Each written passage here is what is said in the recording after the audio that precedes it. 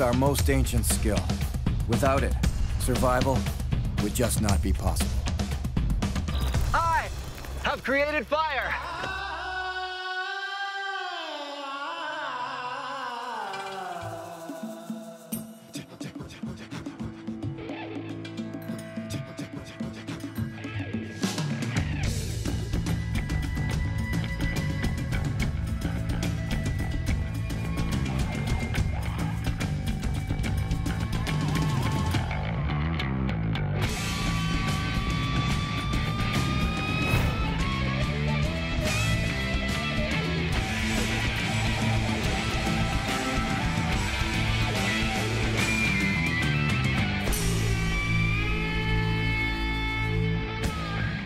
What's the number one thing to take with you into a survival situation? The number one item. For me, it's a way to get a fire going. I can cook my food, boil my water, signal rescuers, stay warm, and at night, keep the fear away. Everything else can be dealt with. But if I can get a fire going, especially if I don't have matches or a lighter, that could be the difference between life and death. These are my top 5 ways of making fire in a survival situation. Based on years of being out there without the advantage of having a lighter or box full of matches, each one for me is better than the last, and I'll tell you why. Before we begin the countdown, let's take a look at a few other important aspects of fire during survival. And throughout this hour, I'll share with you the secrets of fire making.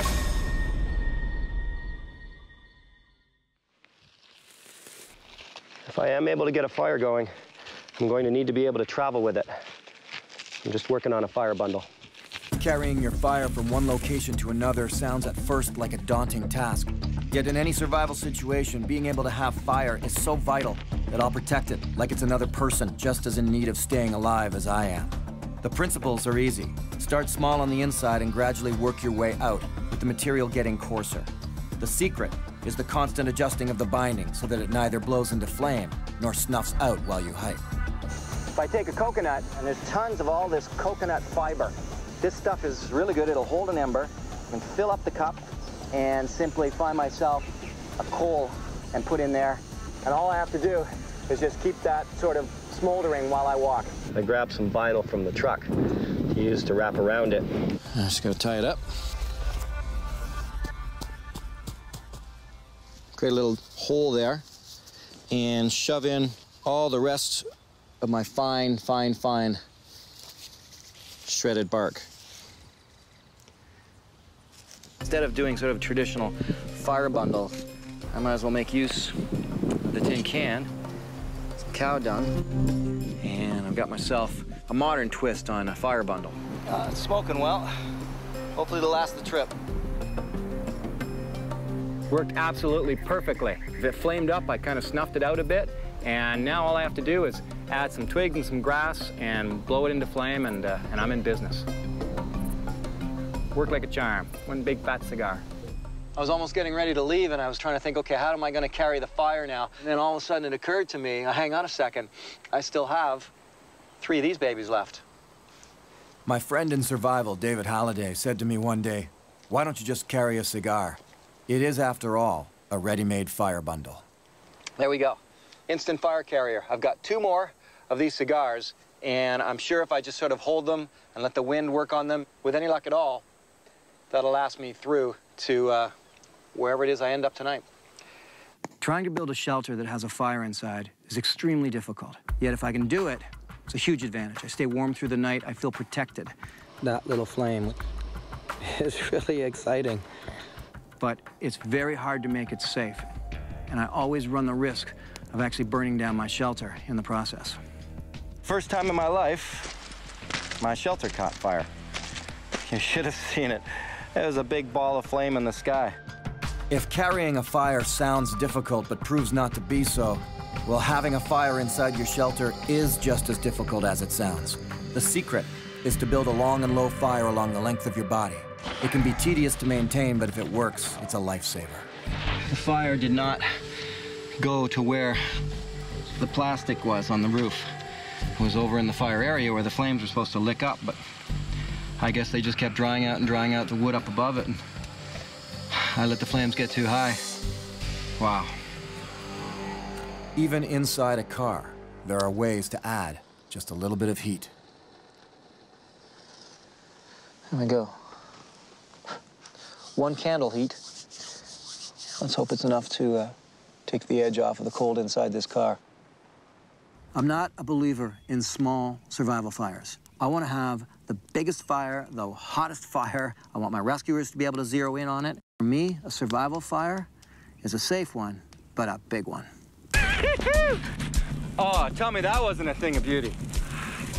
I love it when a plan works out.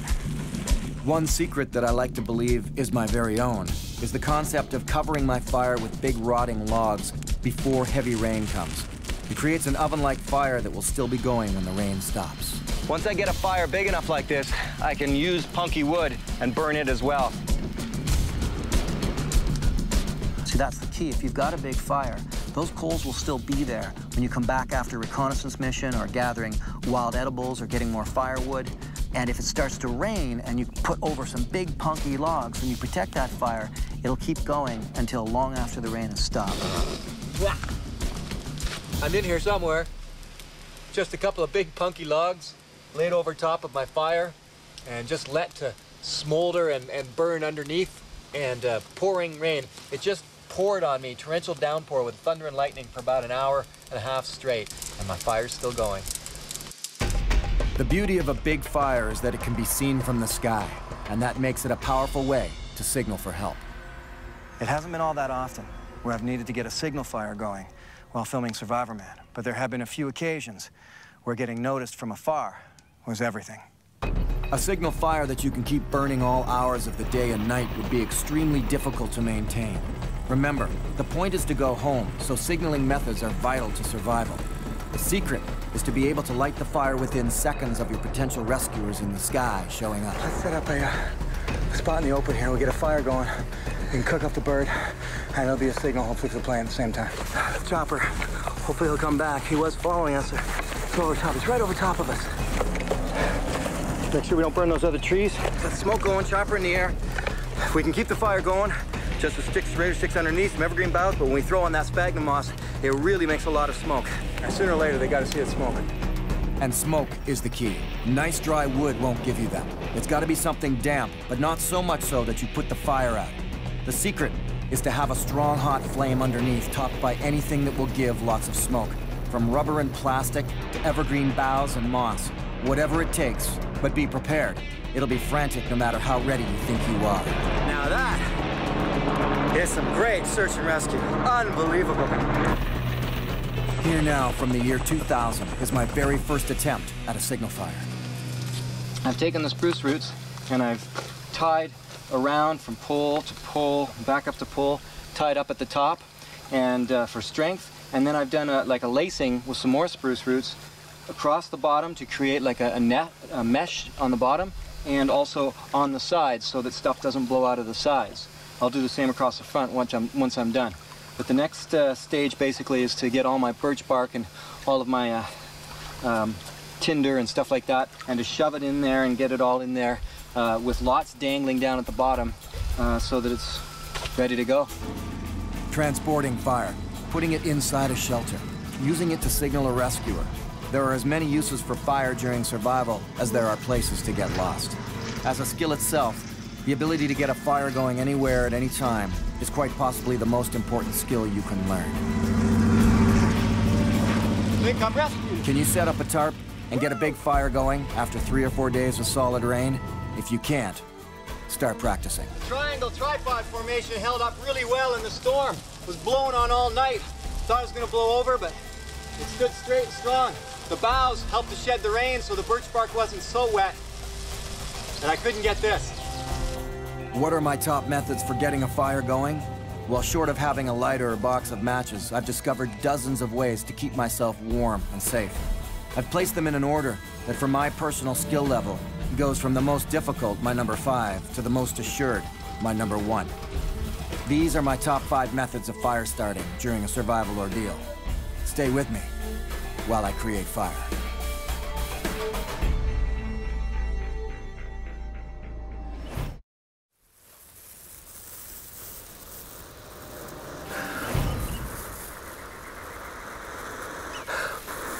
Yeah, baby. The number 5 method for fire starting in survival. The hand drill and vine friction. This is not going to be easy. Fire by friction can be really tough. Here we go. Some vine. But in the jungle, it's amazing that it's even possible at all. This method is one of the oldest forms of fire making. Not so good. All right, let's try this again. Come on, baby. Don't break on me this time. I can make a coal this way in a matter of seconds, but each day is different than the last. And if every little component is not just right, I'll run out of strength, materials, and patience.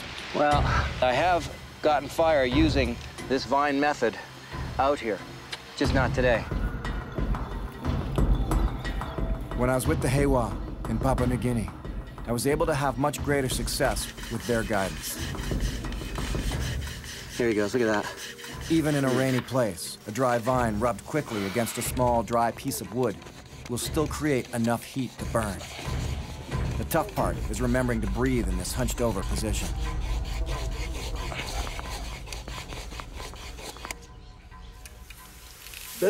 Hey!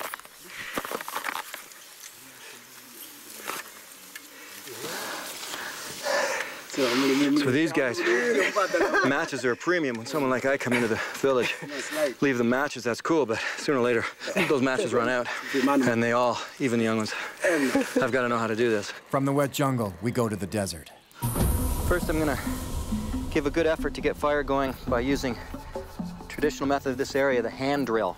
I found this spindle just while I was down getting the creosote cane. It's a piece of seep willow. And the baseboard that I'm using is one of the ribs of the sororo cactus, all dead and dried out, and I've just sort of whittled it down to be the right shape for me to work with here. The other thing I did was make this fire lay over here ready to go, just a stick stuck in the ground, and then all the heavier wood put on top. And that way, when your grass goes underneath to light up, the heavy wood doesn't crush it, and you can get a nice, good aerated fire to get it going. Now, to do this right, first I had to just find the right place, and then once I've got the spindle settling on the baseboard, I cut out a little notch, and that'll give a place for all the hot dust to fall down into. Now what I was showing was to try and keep this motion going, if you do the kind of the itsy bitsy spider move, you practice that for a while to get the motion right of what it is you want to do while you make this thing spin. Fire by friction is all about the feel. But that said, until you get that feel, it can be very physical and exhausting. The secret is to breathe and try to relax. When you're spinning really hard, if you're just spinning in one spot like this and you're just doing little short ones, it's a lot tougher to get it going. So that's the motion I want to try and keep happening. And the last thing is, as you can see, I've been practicing. It's from these blister marks, it's really easy to get blisters doing this. And so when as soon as you're sort of stopped, you smack your hands together really hard, so hard that it hurts, but that rushes the blood back into the skin and helps anyway to prevent the blisters from coming on. Let's give this a try. The combination of all the physical and technical aspects of getting this to work is mind-boggling. First, the wood has to be perfectly dry. It has to be the right type of wood for both the spindle and the baseboard. Even the air can't be too humid, or the wood will soak up the moisture like a sponge and be unusable. The size of the notch cut must be just right. Too big and the dust won't pack together into a hot ember. Too small and it won't have enough room to form. I have to keep the spindle perfectly straight and maintain a downward pressure the whole time without it slipping out of my hands or out of the base at the bottom. While doing that, I have to keep it spinning constantly to create enough heat. Each time I stop spinning, the area of friction between the two pieces of wood cools down a fraction. And remember, all I'm really trying to do is make a delicate little pile of hot wood dust that ignites on its own into a little ember.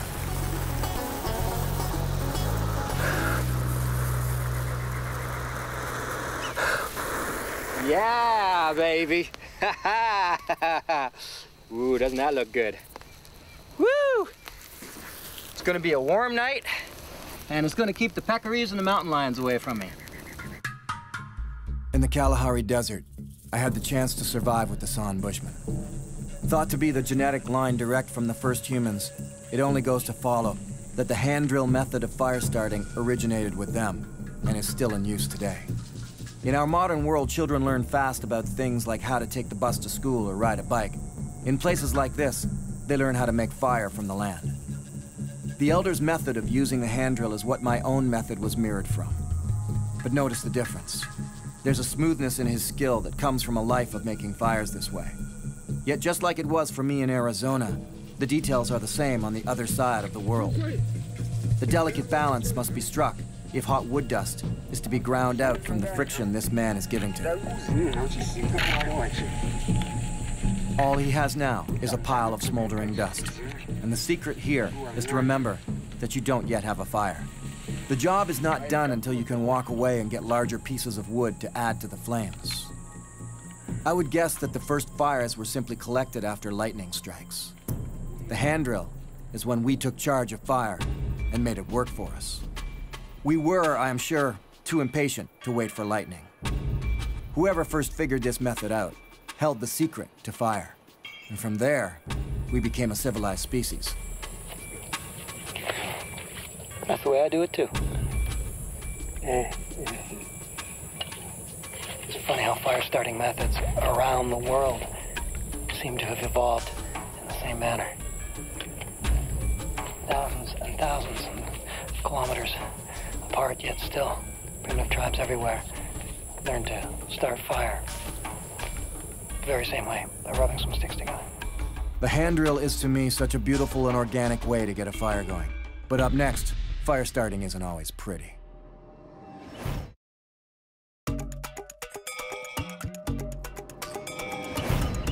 If you look around you in a survival situation, you'll quickly learn that just about anything can be used to ignite a fire. There's matches inside, so that's not a problem. But still, just to conserve some of this old duct tape, I'm gonna use that to light the fire. Combine modern technology with wood, and you have yourself a quick survival fire.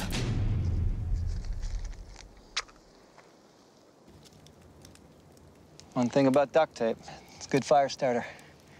The number 4 method in fire starting for survival, using man-made tinders. Potassium permanganate, an antiseptic. Glycerin for diarrhea. Watch what happens when you put them both together.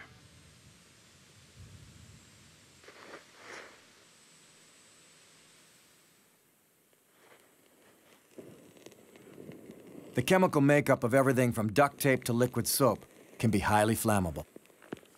That's what happens when you put the two of them together. There we go. Now, I'm gonna put these corn chips in, believe it or not. All that effort and a couple of corn chips was worth it. Duct tape, glycerin, and corn chips were not meant to make fire, but they sure work. I'll show you what I mean about those corn chips. Look. See that? And it holds its flame just like a little tiny candle. So if you don't have much tinder, and you happen to have some corn chips in your pocket, like I did, then it's a great way to help get your fire going. I like to go into the stores and grab those last-minute survival items. You know, it just says general survival aisle, and just to test them out. So I grabbed some stuff that is some kind of, they call it fire dust. We'll see what that's like. To go with it, I've got 1 match. The secret to using store-bought emergency fire-starting tinder is actually knowing the downside. And that is, that for most of them, you still need a flame to begin with. They won't ignite on just a spark. That said, once you can light them with a flame, they maintain it long enough to build up your fire and help to keep it going.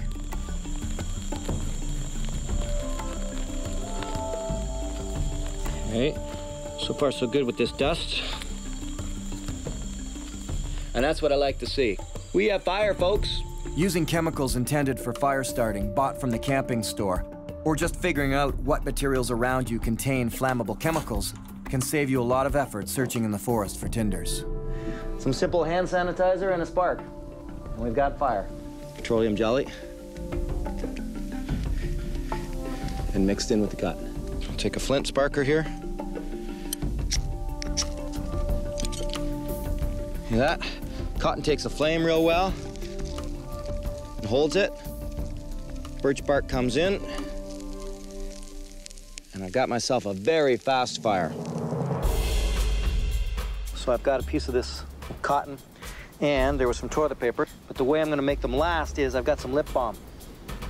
So I'm gonna utilize this wax in both places. I'm gonna put it on the cotton from the first aid kit and on the toilet paper. And that should really hold the flame. A one-match fire you do not want to miss. It's gotta take. Whether toilet paper, cotton balls, or the ends of Q-tips, cotton and wax combined is often my go-to fire starter.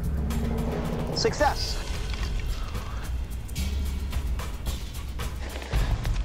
Let's find out if this works. If it does, I'm gonna heat up some water. On this occasion in Norway, I tried some chemical pellets meant for survival. The fumes were toxic and horrible, but the heat and speed of the fire was undeniably advantageous. Even this little flame, chemical as it is, feels great. I like this little survival stove. It's getting a thumbs up in my book, I think. Whereas the hand drill requires a great deal of skill, and using chemical fire starters means you needed to have brought them in with you. These next two methods quickly became favorites of mine because they connected me emotionally and physically to the mountain men of old.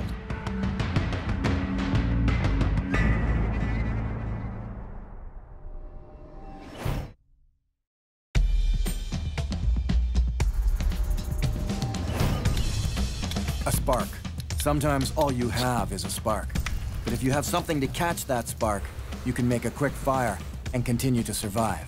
Pioneers had rock and steel, but we bettered that with the addition of magnesium. The number 3 method in fire starting for survival. Flint strikers and rock and steel. Every time I come out and try survival in a new location, I like to test some kind of survival item, just to see how it works.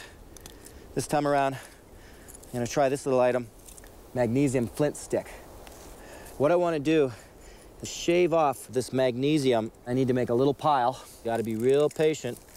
Drop a lighter or pack of matches in the water and you're out of luck. Drop this striker in the water, and with a wipe of your shirt, it'll still work just as well. Well, that's not a bad pile. We'll see. I just don't know. Magnesium. Some flint strikers come only with the sparker. No magnesium. There we go. Okay. Burn, baby, burn. The secret to this kind of striker with the magnesium bar attached is that you don't need to find any tinder to catch the spark. But that little magnesium stick is definitely a winner in my book. Hey!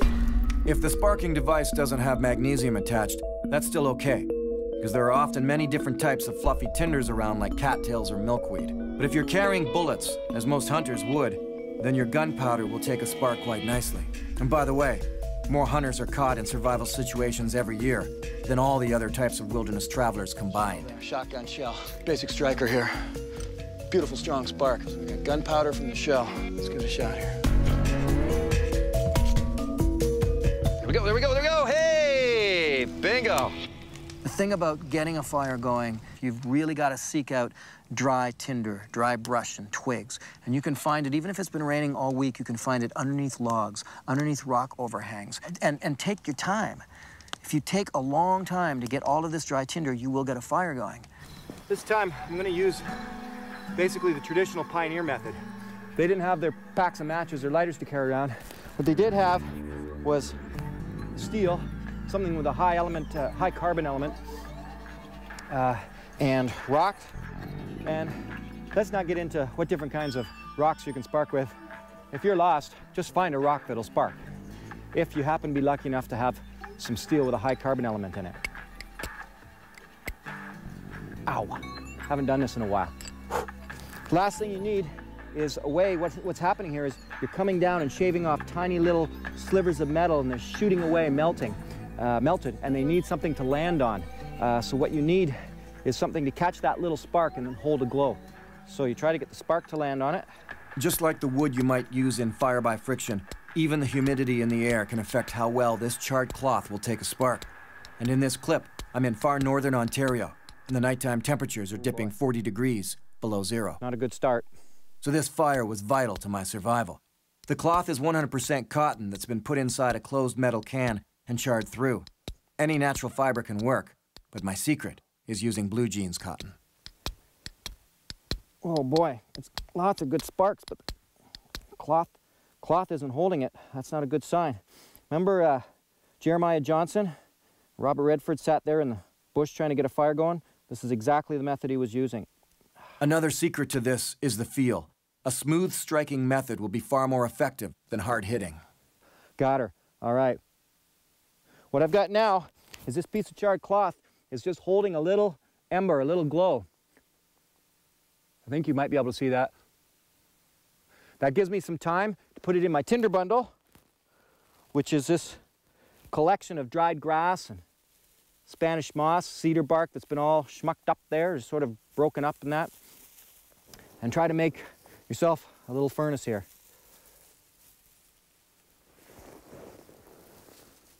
Keeping any breeze at my back and my hands underneath the heat, I blow up and into the bundle. Whew, close. Make sure you got all your other tinder ready. And of course, birch bark is a perfect tinder, full of oils. Even when it's soaking wet, it'll burn well.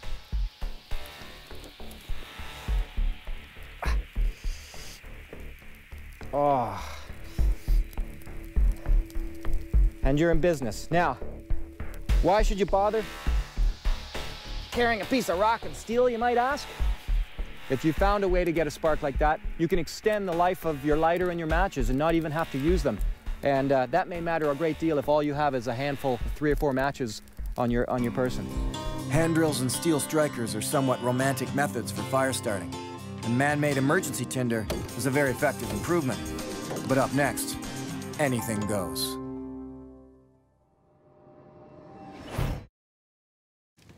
Over the years, getting a fire going in a survival situation, whether it's raining or dry, hot or cold, became somewhat of a personal challenge for me. There were a lot of times that I would head out and I would know what I was going to do.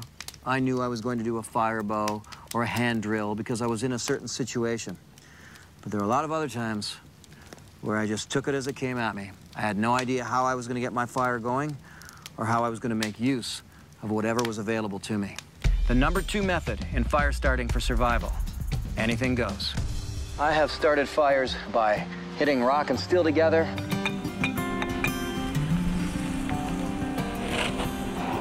Oh, that's beautiful. Spinning a piece of wood with my hand. Gasoline and a spark. I don't like playing with gasoline. Okay. Yeah. Hey! Woo! Batteries, a little 12-volt battery. Steel wool. Touch it to this terminal here. Flashlight. What I need to do is break the bulb without breaking the filament inside the bulb. There's the bulb in there. All I gotta do is turn it on. Yeah! Even started fire using chocolate in a can. Just a little bit of chocolate. And apparently I can take the chocolate, polish up with the wax that's in the chocolate, polish up the bottom of this can. The idea is the concave nature of the bottom of the can should focus a beam of sunlight into the tinder and start it up, just like you would use a magnifying glass.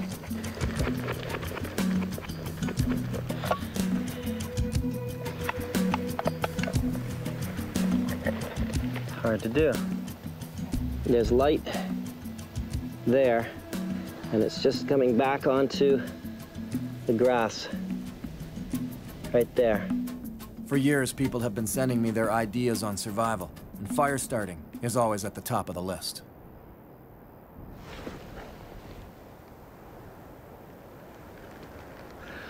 Amazing, absolutely amazing.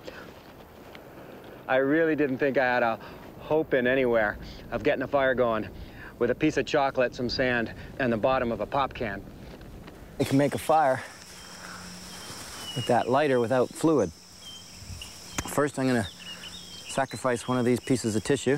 And what I want to do is is just take it and roll it up. Leave a little bit of a sort of funnel-like opening. Next thing that I want to do is turn to my socks here and pull off a good wad of sock lint. Just try to get, oh, I don't know, maybe a dime-sized amount of lint. Just put the fluff in this top end of the tissue paper. And we have the makings of what I'm going to call prison match.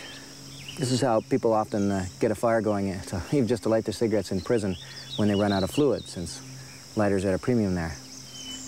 Don't ask me how I know that. No flame.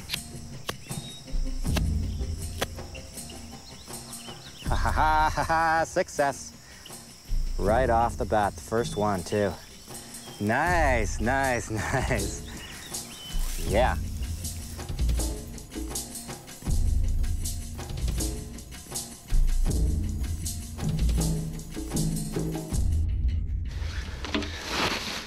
See if I can get a fire going. I'm gonna harvest the power from the batteries.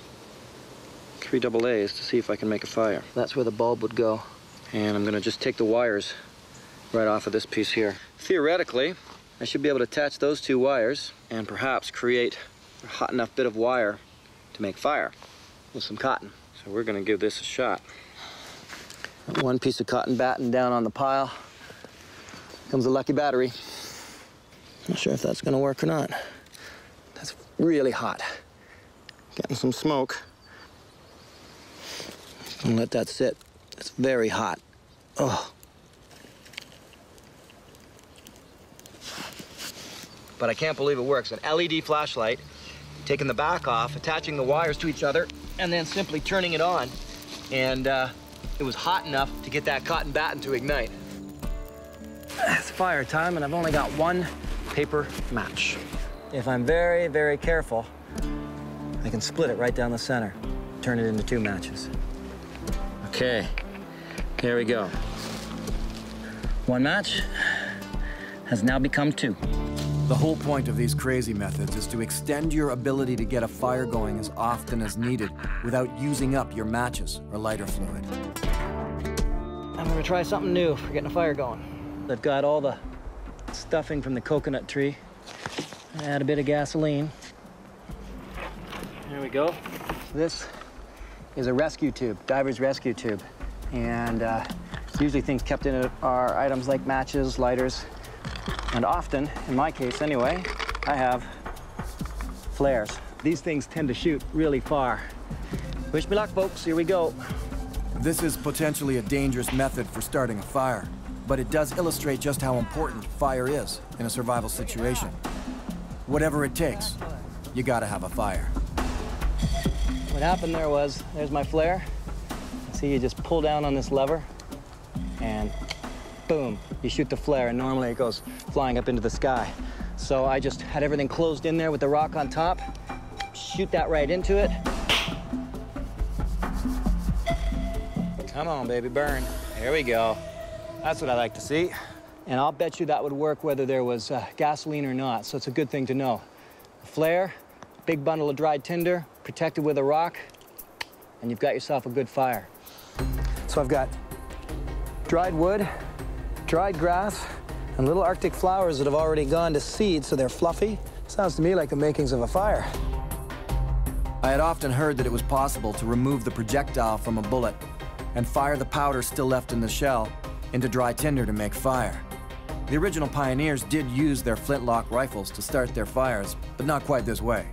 It proved to be easier said than done, and here in the high Arctic, it took several tries before I finally noticed a tiny glowing bit of tinder fluff waiting to be coaxed into a flame. Oh, hang on, hang on, hang on.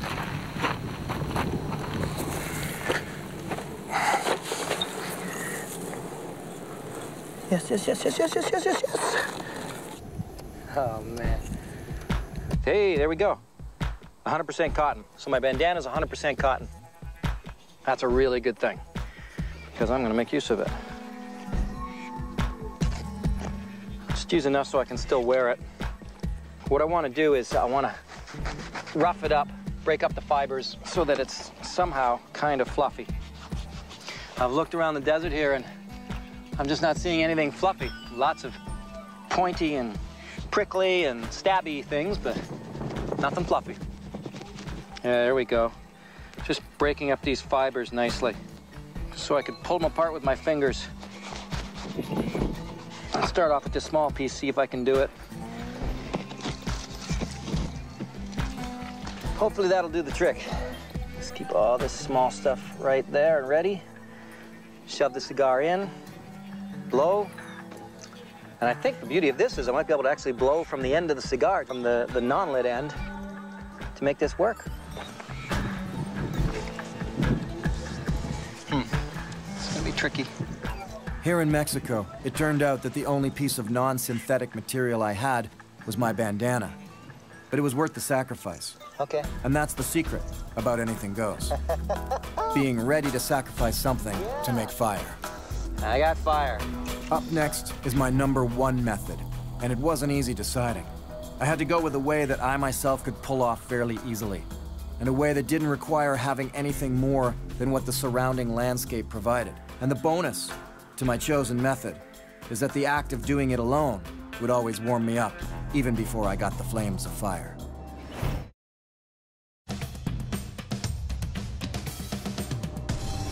And the #1 method in fire starting for survival, my personal favorite, the fire bow.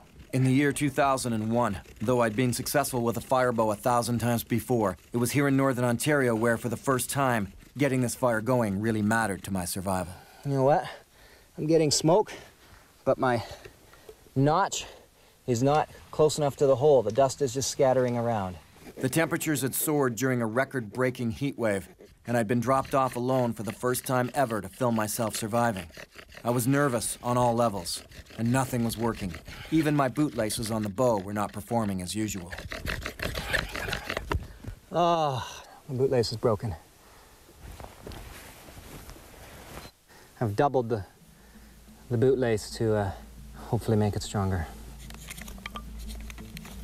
Boy, this is one of the toughest I've ever had to do. And, you know, I've done hundreds of these fires. But this setup is not optimum. It's not working for me for some reason. The bugs were bad, and there was not much to eat. But still, I had to get fire. This area was prone to big storms, and it wouldn't be long before another one came in on me. The days were long, so I had plenty of daylight, but time was still running away. And many hours passed working hard at it under the scorching sun.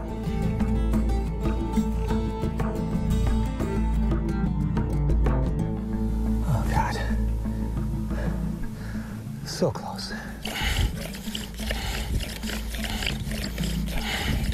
With cedar from trees close to the shore of the lake as my bottom baseboard piece, I used poplar wood for the spindle. I started using my bootlaces for the bow, but they kept breaking on me as I continued trying different combinations of wood. And every time I stopped, I focused my eyes on the dust I'd created, hoping to see a little wisp of smoke, but nothing. If I don't get it this time, I gotta take a break.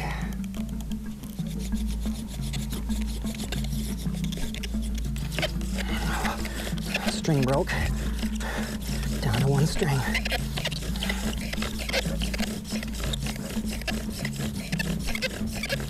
You can see here, out of desperation, that I move my right hand up and how tightly I'm holding the bow. I'm moving my hand up the bow to keep the string from loosening, and it's not working.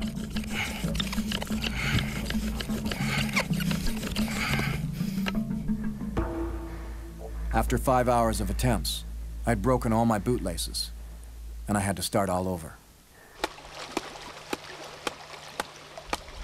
This time, I'd cut off the bottom end of my shirt and twisted it together into a string I could use on the bow. The piece on the top that I used to push it all down is called the bearing block. In this case, it was just any piece of wood that would fit in my palm nicely.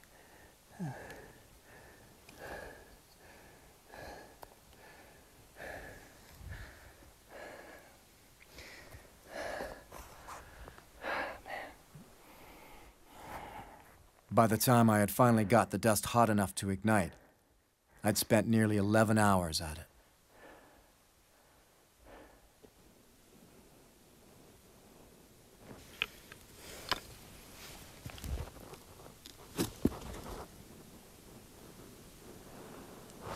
It's very important here that I don't jump up, because I could kick everything flying, and it's very tender. Okay. All right. I gotta be really gentle. 11 hours of effort and 7 days of survival were riding on this tiny and fragile little ember formed from the hot wood dust.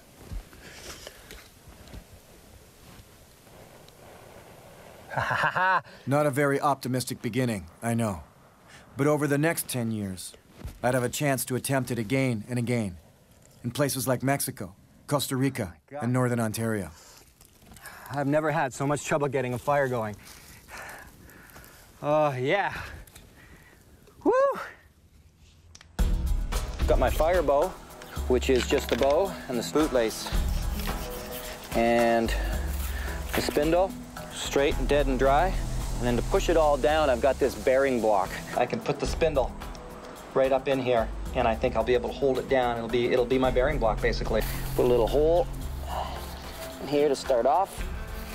You can see the edge out there. Hopefully, that little notch there will give it a place, all the ash, a place to fall. Let's give this a shot. Wish me luck. I've always preferred to go barefoot, even in the snow, when I attempt the firebow.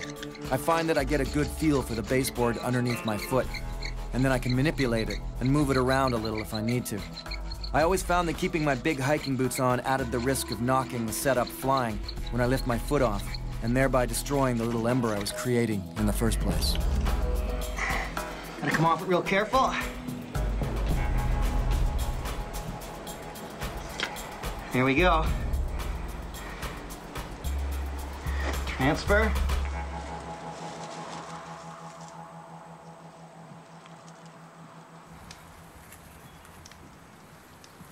When I first began filming survival, it took me over 11 hours to create fire using the firebow. I was now able to make it all happen in just a few minutes. Oh yeah, oh yeah, oh yeah. There we go. Whew. Touch and go. Woo. Yeah, that is sweet. Yeah. And that's how it's done. Having a fire changes almost everything in a survival situation.